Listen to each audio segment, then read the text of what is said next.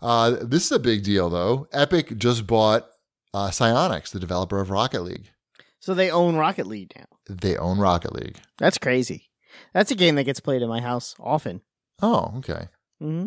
So that's, coming off the Steam store at some point. That's okay. We play it on the Xbox. They're going to pull it right off Xbox now. Don't tell me. Tell Elliot. It's getting review bombed right now because because gamers. But I don't know. Seems like a good move. It does, although I'm sure that the game has a loyal Steam following, which would be why people would be upset. I could understand that. I don't know. Yeah, I mean, it's okay. You know what? Back in the day, there were no launchers. You got the game, you installed it on your computer, and it just sat there. Each game had its own launcher. And there was no way that we could just say, oh, look, there's a big list of all my games in one spot that I can jerk off to. Really? And we were fine. You know what? It was fine. I had that. I just used the notebook. Shipwreck used Excel. Did they have Excel in 87? Lotus 1, 2, 3.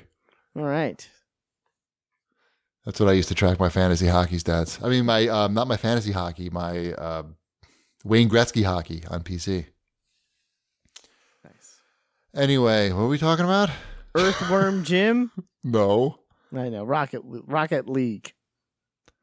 So, I mean, I guess when they move from Steam completely off and only onto the Epic Store, and you own the game on Steam, I assume you'll still be able to play it. Yeah. And you still have all your current content. You just won't... You won't be able to buy new content for the game. Right, which is a major point of the game, and there won't be new players as well, right?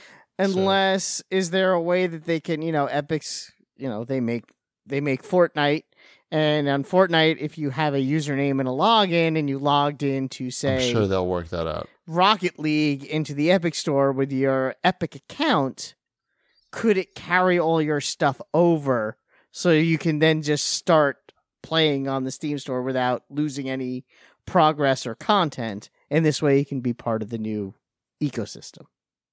Or does that just make too much sense? No, I think the idea, I'm sure they're going to have some sort of migration. But the idea is if you're going to start playing now, don't play on Steam. Yeah. Just go right to Epic. Or play it on the Xbox, it's on Game Pass. You don't have to worry about it. It's free there. Well, free-ish. Did we want to say anything? Free with a monthly fee. Huh? Right. Did we want to say anything about Earthworm Jim coming back? He's back. It's coming to what now? Like the Commodore? It's coming to the Television Amico. I don't exclusively. Even know. I don't oh even know. Oh my God! What? I don't even know what that is. I'm just. I know what an picture. Television is, but I haven't seen a picture of this thing before. Oh, okay. Or the name. The Amico. Why are they calling it something that's so close to Amiga, which was also a gaming system? To the Amiibo. And the Amiibo.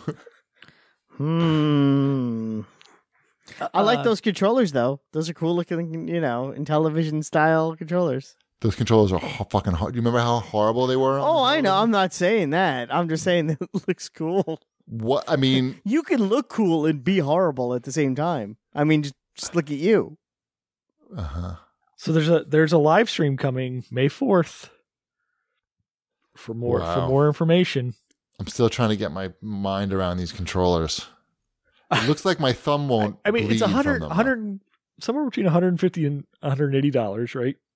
And then all the games are supposed to be exclusive, and they're all between $3 and $8. Right. I mean, that's an affordable console. So for $158, you can play the new Earthworm Jim. Sweet. Yes. Which is made by the original development team, or at least some of them.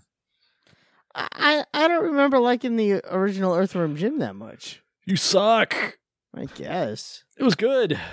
I didn't say it was bad. I just said I don't remember. Right. It's no Tron Deadly Discs.